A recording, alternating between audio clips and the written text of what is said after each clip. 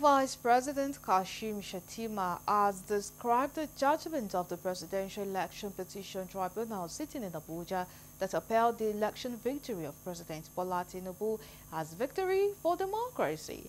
Shettima, while speaking with journalists shortly after the tribunal delivered its judgment, said that it has again confirmed the aspiration of most Nigerians for good governance, noting that all hands must be on deck towards safeguarding democracy in the country.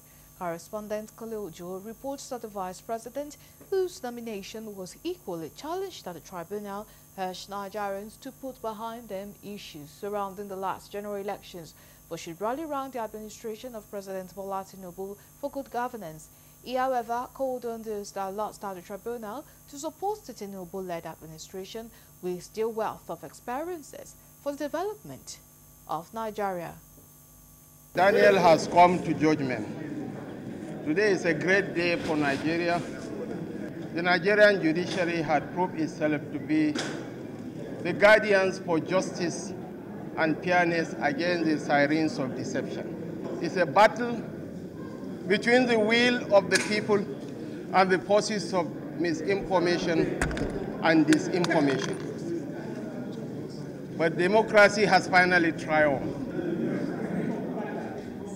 Like the bird phoenix, it rises from the ashes, resolute and unyielding.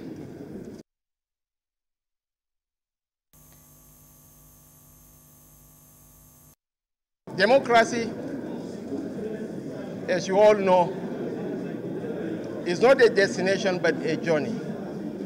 It tests us, it tests our resolve, our intent, our commitment to be the custodians of the will of the people.